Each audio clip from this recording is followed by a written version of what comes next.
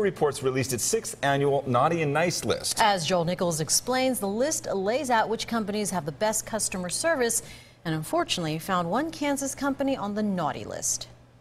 Naughty or nice this year? No, we're not talking about your kids. We're talking about where you shop. Now, many of you will be headed to Target. Maybe you've already been there. Good news, Consumer Reports puts them on the nice list. And the reason? Well, Target's price match policy. And you don't have to spend much to get free shipping there. Fueling up at the food court. Both Chipotle and Panera make the nice list for their use of antibiotic-free meat and poultry. Are you doing some remodeling? How about this? Home Depot also landed on the nice list. Same goes for airlines, Southwest and JetBlue. They also make the nice list. How about your naughty list here? Let's take a look. Costco.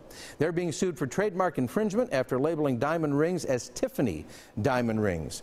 Another naughty list, refusing to drop fuel surcharges even though gas prices are down, landed FedEx and UPS on that naughty list. And finally, Overland Park-based Sprint is also on the naughty list along with Verizon. Both companies billed customers millions in unauthorized third-party premium text messaging. As a result, Sprint had to pay $68 million in penalties and restitution. Verizon's share, $90 million. Now, to see this full list of Consumer Reports naughty or nice, head to KSHB.com. Back to you.